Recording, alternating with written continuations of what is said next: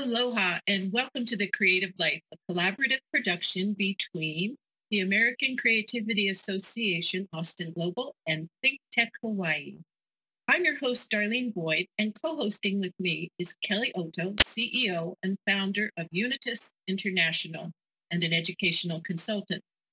Kelly and our guest, Kimiko Marr, Executive Director of Japanese American Memorial Pilgrimages, and Judge Glenn Yabuno, all are descendants of Camp Internees. We anticipate this being a two-part show, with part one focusing on camp pilgrimages and their importance in keeping the history of Japanese internment alive. You're all descendants, and could we just start out by you telling me what your relationship was to the descendant?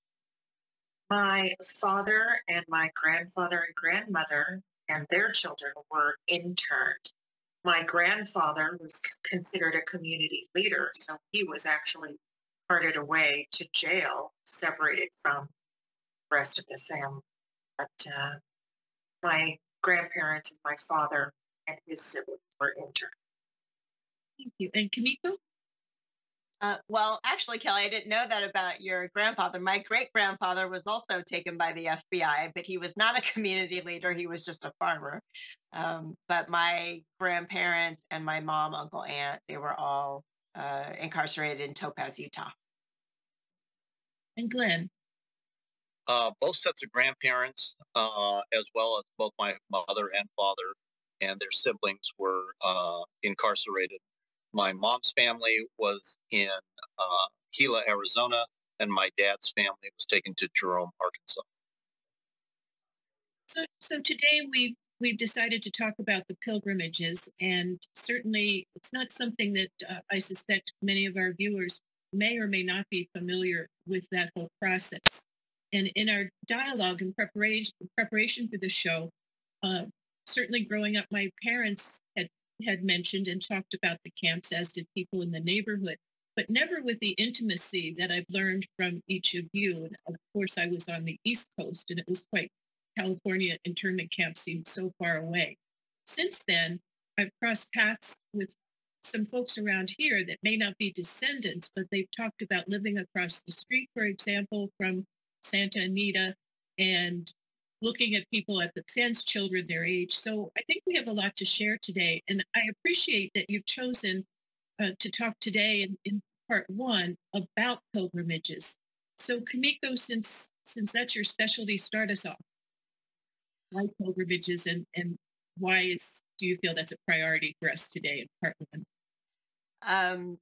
Yeah, I've been lucky enough to be able to attend pilgrimages there were 10 sites in the continental United States, and that is where I've attended pilgrimages to most of them. I've been able to visit all of them, but I didn't know what pilgrimage was until probably 7, 8 years ago, when I was invited to go to my first one. I had no idea what it even was. But I said, sure. So I ended up attending the Minidoka pilgrimage, which is in Idaho.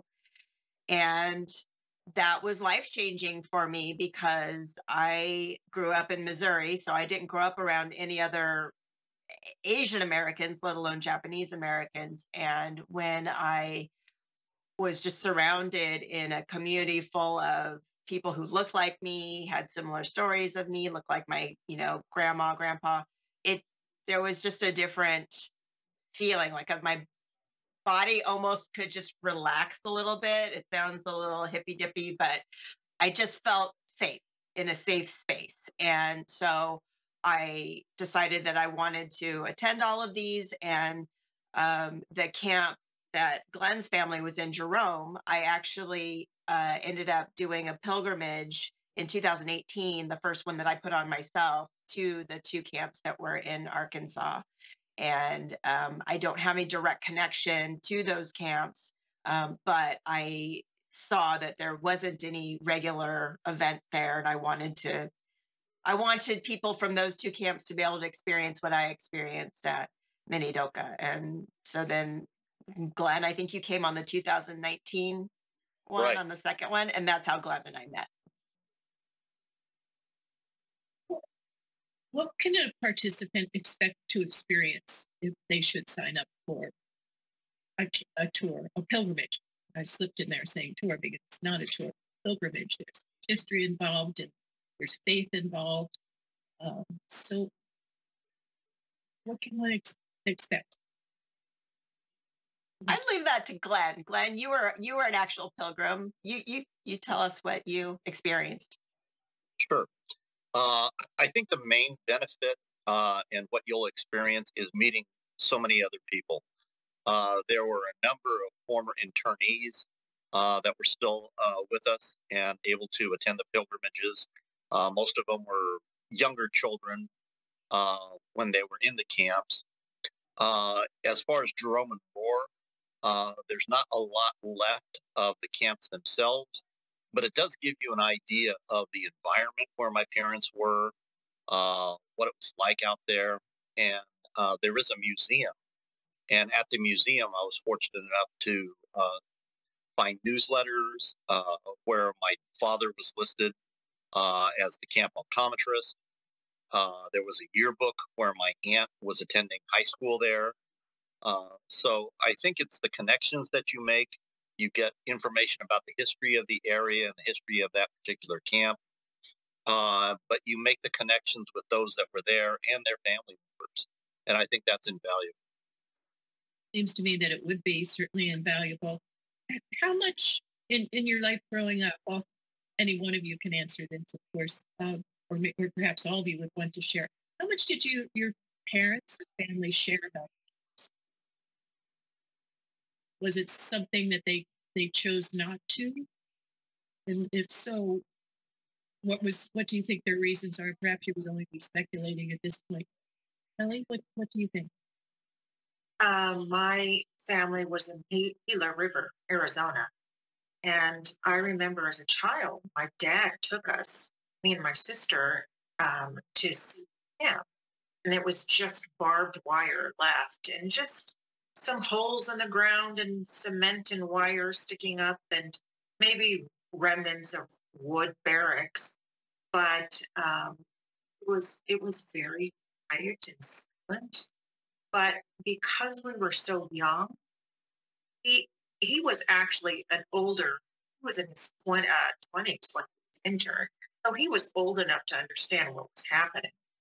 He pointed to a hole in the ground. He said, that's where we used to play poker. Because you're talking to two young little girls, not understanding what this was really all about. But it was impactful because you start to realize parents, grandparents didn't speak about internment, because in our culture, I think we talk very much about being stoic, being strong, you persevere, you work hard. I remember my grandmother always told me, just work hard, study hard, and you will succeed. And so you didn't talk about the internment camp. And that is really unfortunate because now at my stage and age, I look back and I think, what a terrible injustice. I would do that, right? In this day and age. But they did. And you see those photos of folks being rounded up behind barbed wires and some of the photos of kids with smiles on their faces. Kimiko, you mentioned the fact that these were actually not doctored photos, but you're supposed to smile and take propaganda. Propaganda. Mm-hmm. Can you speak a little bit more about that as well? Well, actually, so if you could bring up the photo number 1, this is a picture of. This is not a propaganda photo, which is why everybody's frowning. But that is my grandmother. She's holding my aunt, and my mom is holding her hand, and then my uncle is to her side. So I think if you were to see the government photos, they're typically a little bit more smiley, and they're doing something. They like children might be playing in a sandbox, or the men might be, golfing or doing something that seems like, oh, this was fine. It was like a resort. Whereas some of the, I'm very lucky to be able to have actual family photos because cameras were not originally allowed into the camp. But to see kind of the real faces, the faces that I know, these are the faces that I see, and so it really, and also just looking at how young my grandmother was. I think she was only in her mid 20s and had 3 children and was put, in a horse stall in the beginning. It just strikes a different tone than some of the more smiley photographs. Ansel Adams took photographs, Dorothea Lange took photographs. I mean, there were very famous photographers that photographed the camps, and even some of their photos were impounded because they didn't look happy enough, or I think they were not supposed to shoot barbed wire in their images, and Dorothea Lange did sometimes, and they did not release those photos. You can see them now, but you weren't able to see them then. So they were trying to make it look like it was not that big of a deal for folks, that everybody was having a good time. Glenn, where were the camps located approximately, and how many of them were, and how many people were interred? There were, correct me if I'm wrong, Kimiko, 10 camps. They were located in Minidoka, Idaho, Jerome and Roar, Arkansas, Gila, Arizona, Topaz, Utah, Hart Mountain, Wyoming. I know there was one in Tule Lake in California. There was one in Manzanar in California. And I know I missed something there, Kimiko, but there were approximately... Poston in Arizona, and Amachi in Colorado. Thank you. Poston. So there were 2 in Arizona and then Amachi in Colorado. Approximately 122,000 plus were interned, primarily West Coast Japanese Americans in those variety of camps. Some closed earlier than others.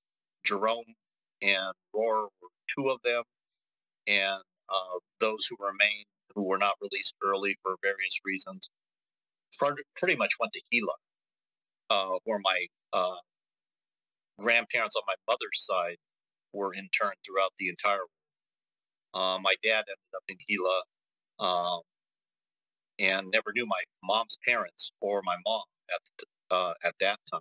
They met afterwards. Nico, what can you tell us about or perhaps you also, Glenn, about the process? How were people taken away? How much notice were they given? I'm sure it was shocking, pleasant, and not pleasant, and probably very frightening. And families, I read, were not connected together, so someone might lose part. Not their children may not be with them. So tell us a little bit about that, Kimiko. Well, I think for the most part, people were given about a week's notice. They knew that something was happening, but what the government did is they separated the different areas along the West Coast into zones that they would announce, like in the newspaper, a week before, or they would put up signs, to all persons of Japanese ancestry. They would nail signs up around town to say, if you live, and they would give the streets, between this area, you have to report to this place by, and it usually was a week. And that's kind of where, Darlene, when you mentioned the only what we could carry, that's they were told, they were given a list of things that they should bring, and things that they should not bring. And obviously any kind of radios, cameras, things like that were not allowed, weapons, obviously, and animals. So, there's a lot of heartbreaking stories of people who had to leave their pets behind, or some of them killed their pets, rather than, I know I don't want to be too much of a downer, but there's a lot of trauma with that, not just with like material losses, but also family pets. And one of the other things that happened with Kelly's grandfather, my great grandfather being taken by the FBI, that usually happened way before the families had to go. They would be picked up, no notice. My mom's cousins remember that, these FBI men came and they kind of went through the house. They looked for weapons. Apparently, they found a gun in the house, and my mom's cousin was like, "We didn't have a gun," so I don't know where that came from. And then they were taken, and the heads of the households for a lot of people were taken. And I think that just made it a lot easier for the families to be more compliant, because you might have a mother with small children, and the head of the household is gone and they don't know where he is. So there's a lot of things that were kind of put into place beforehand to make it easier for people to be compliant. Take us back to the concept of pilgrimages. What can one expect to experience if one decides to take a pilgrimage? And once again, typically how many people will be at a particular pilgrimage or how many can be accommodated?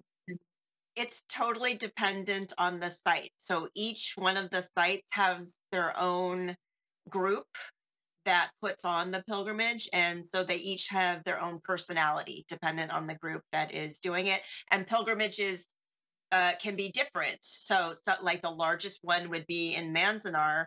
That pilgrimage is an afternoon, and there can be thousands of people there. Whereas the pilgrimage that I did that Glenn came on, I think I had a little over 100 people there, and it was 3.5 days. So it really just depends on the people that are putting on the pilgrimage. I happen to like the ones that are over multiple days, because I feel like people get to know each other. They have breakfast together. They see each other in the hallway or in the elevator, or they even go sightseeing together. And I just feel like that is a benefit about having the multi-day. So those are the ones that I like, and those are the ones that I put on. But there are different varieties for sure. When you mentioned the multi-days, then the pilgrims would stay in a hotel? Yeah. Come together for meals at the campsite, possibly?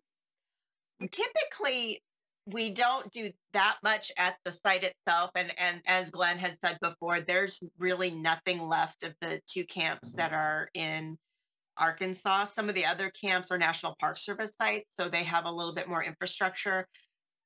But I feel like and Glenn, maybe you can speak to this, but I feel like the power of the site is just physically being there. You don't have to even really be able to see things or tour things. I feel like there's, a sense of the ancestors being there, or of the people who have passed there with you. And so it's just a very emotional moment, I think, for especially not just if your family was in that specific camp, but especially if it is.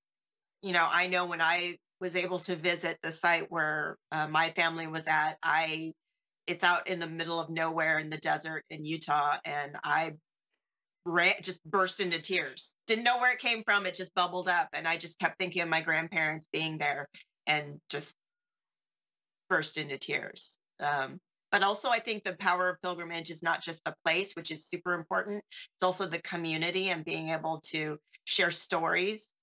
Since most of us didn't grow up with any really detailed stories about camp life, that's almost how we learn, is just by sharing other stories of funny things, where a hole they used to play poker in, or the fence that the kids used to crawl through and put soda pop for the locals to swap out, all of those types of things, you don't hear, they're not in books. You only get them from sharing the stories with each other. Are there sufficient numbers of survivors that are committed to share the story, that participate in the pilgrimage, so that can the attendees encounter a conversation with anyone that is a survivor? Is that arranged? Yes. I mean, we definitely try to get elders to come. But as was mentioned before, the ones who are like my mother was 2 in camp. She's 83 now. So, and she's considered a young one.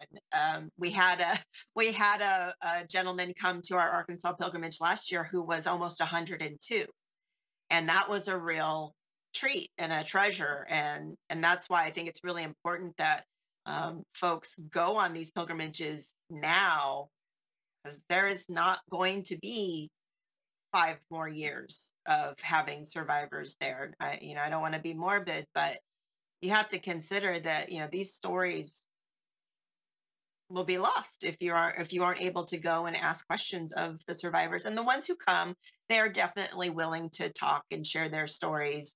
And they're treated like rock stars. People just fawn over them, and it's wonderful to be able to see the elders get that kind of attention from young people that just want to go up and take pictures with them and talk and ask questions. That feels good for me. And you use the word treasure, and I know you have a photo of 2 little darling treasures. Perhaps we could call that photo. I think that's the number 2.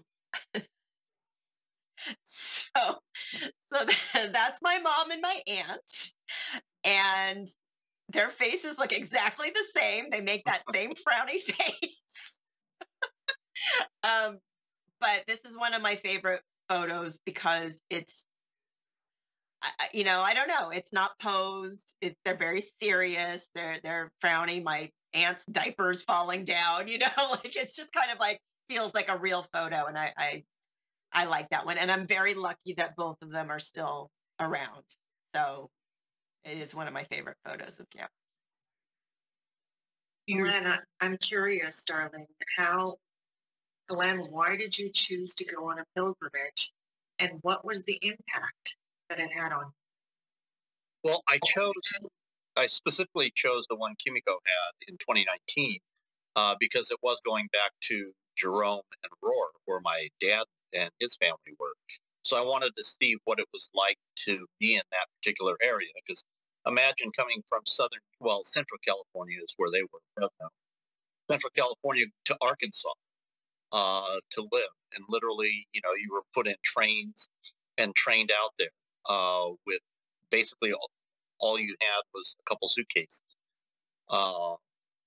And so, it was important to, just see the area and then to speak to some people who were there to see what camp life was like. So, that's why I particularly chose the Jerome Roar. But I think it's important for any pilgrimage because you have a chance to meet the internees. You have a chance, based on some of the educational opportunities, to learn something about the history of the incarceration, learning from the mistakes, so to speak. Fortunately, at that one, we also had an exhibit from the Japanese American National Museum of artwork and handiwork that some of their survivors had done. Chairs, birds, pictures, carvings, to see, what was done in camp by some people during the incarceration.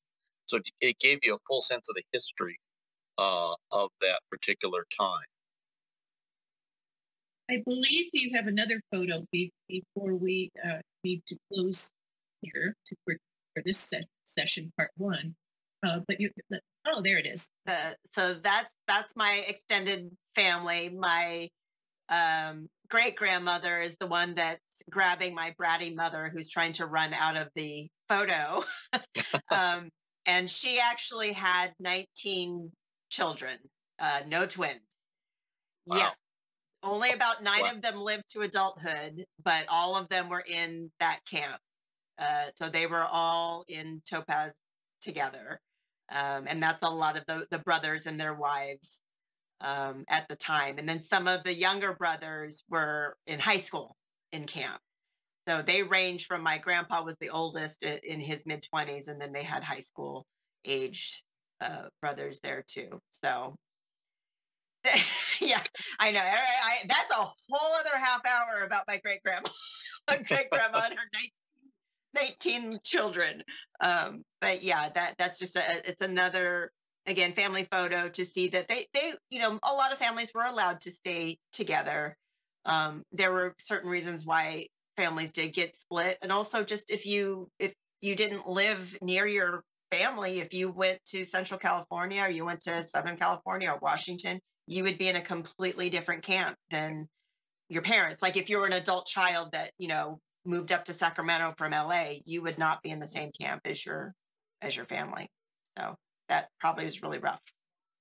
I have the next question I have for all of you is, and it's one that I have for all of you.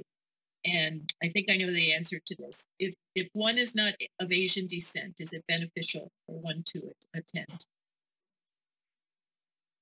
I think so. Yeah. Absolutely. I believe it's very important because it's an important part of history. Plus, it gives you interpersonal perspectives and understanding of the climate back then during the Second World War. And I think no matter what race, it would be beneficial to attend one of these pilgrimages. I don't want to necessarily get hung up on the 19 children, but there could be for one family alone with 19 children. Wow. Yes. So our plans for part 2 for our viewers to understand, there's quite a lot to be said and related to Hawaii. And Kimiko has mentioned that she'll be helping us with those vignettes. And so that is our plan for part 2. So we look forward to bringing this team back together. And in the meantime, I'm very grateful. There's a lot to be found and to read about internment camps for those of you who are watching this and have not even thought about them. And it's very moving and it's very revealing. And it's also haunting to think that perhaps we, being those of us that are not of Asian descent, passed them off. Sometimes because life seemed like it was going on in a normal pace. As you said, they attended high school in some cases and other situations. Some folks met in the camp and married, but life wasn't so great either when they came back. And we'll probably talk a little bit about that the next time. So in the meantime, you've been watching The Creative Life on Think Tech Hawaii. Today we have been discussing the importance of keeping history alive related to Japanese internment camp pilgrimages. We invite you to join us again in a few weeks for part 2. In the meantime, thank you for joining us and aloha.